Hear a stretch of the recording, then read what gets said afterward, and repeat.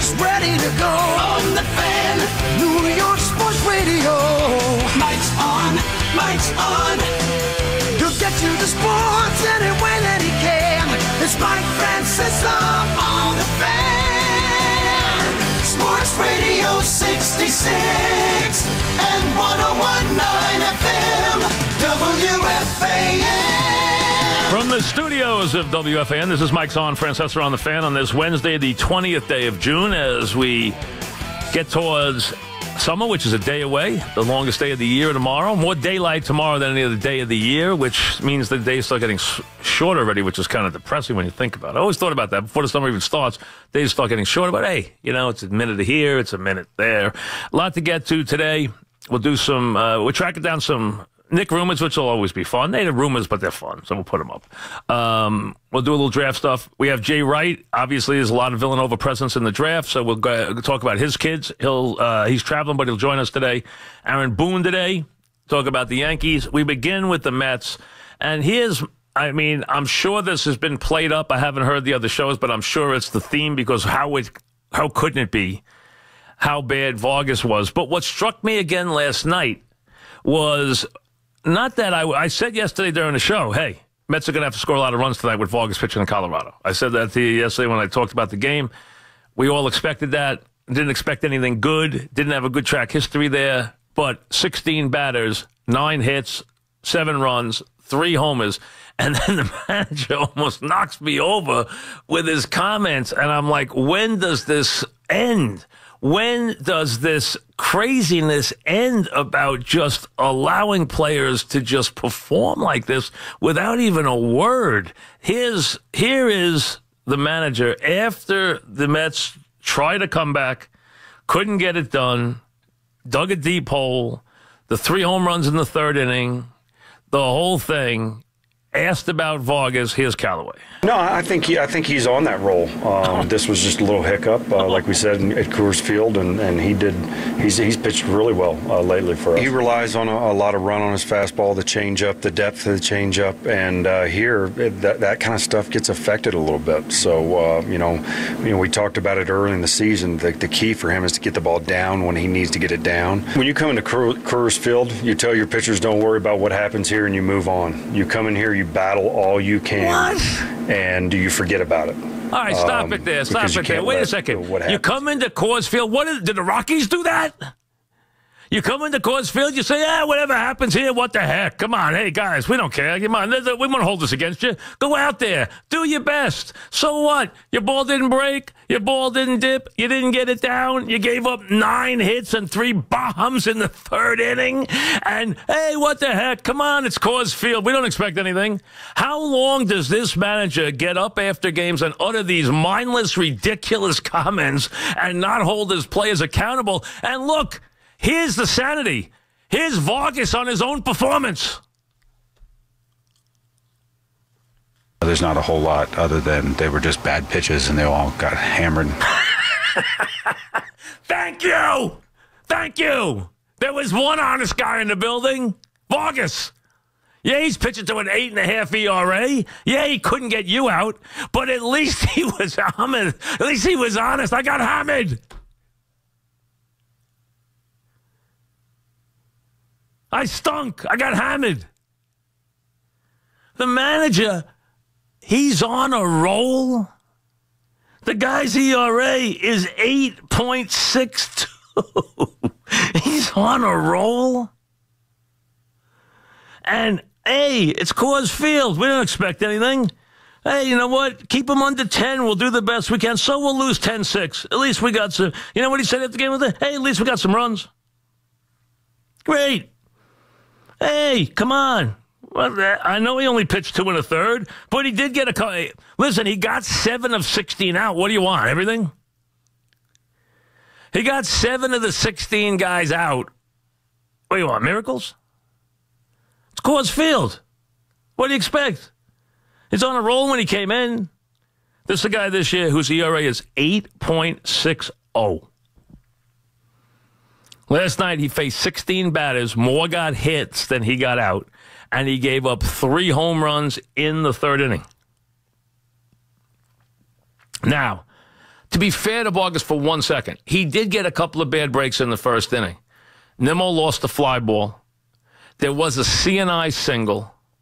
So he did give up a couple of flares early in the game. That was not the case after the first inning. So in the first inning, he did get a little bit of a bad break on a couple of those hits, to be fair. But he did give up 9 hits to 16 batters and 3 home runs and said he was horrible.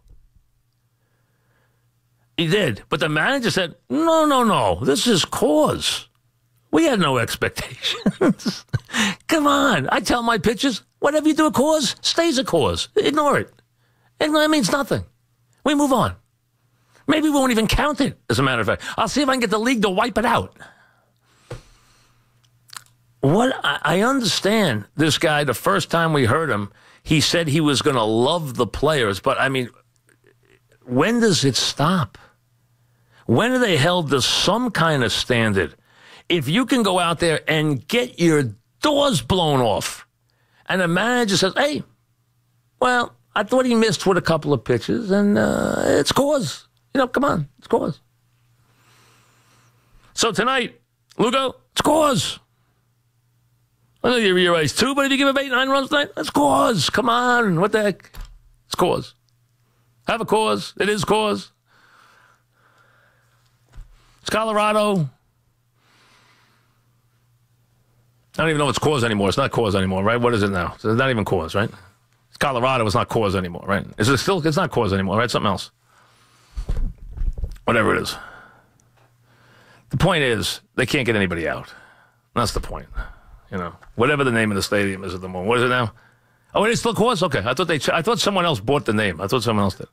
So the Mets behind Vargas and behind a manager who are just is out there in the ozone somewhere. I have no idea where he is. They move on. With Lugo tonight, who actually has done a very good job this year.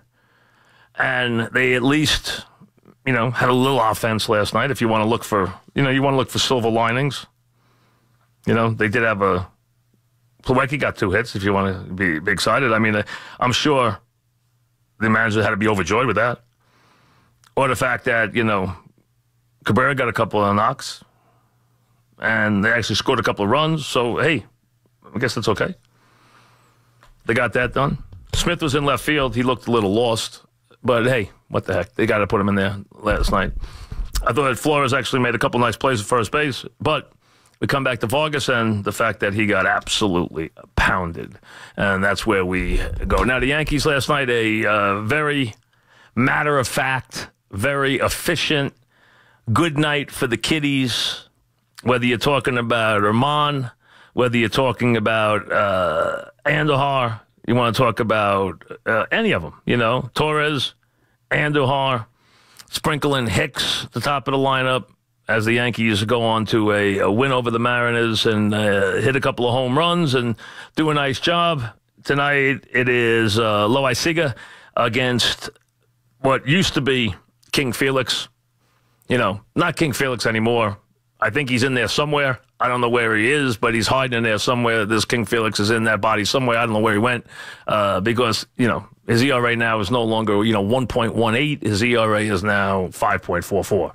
But he's King Felix. So there we go. And he will be on the mound tonight as the Yankees and they meet and the Mariners meet again. Mariners got a decent team. I mean, they played well this year. They've won a lot of games. They've won a lot of close games. They've been great in one-run games. They've gotten some good pitching.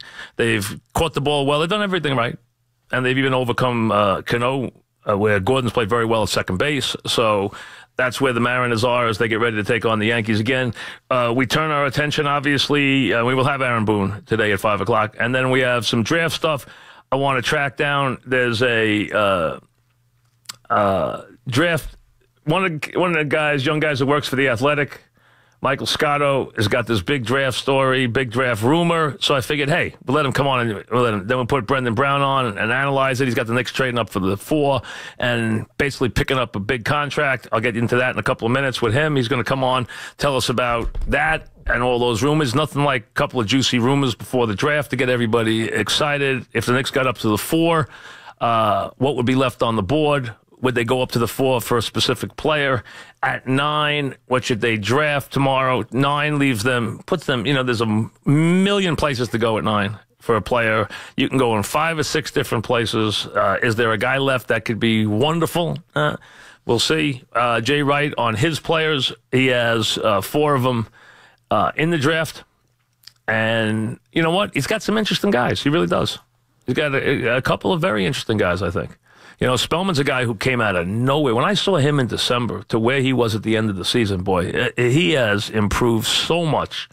He got himself in great shape. He's a guy who really, I bet you, what, down the road, it'll take him a couple of years, but he'll become a very useful NBA player. He really will. The other 3 guys, well, one's going to be taken very high, and the other 2 are very interesting players who I think have more upside than a lot of people think. So we'll get to all that with the national champion coach who's been traveling around. So Jay will join us in the 4 o'clock hour. So we got a lot to do. We get it all rolling right after this.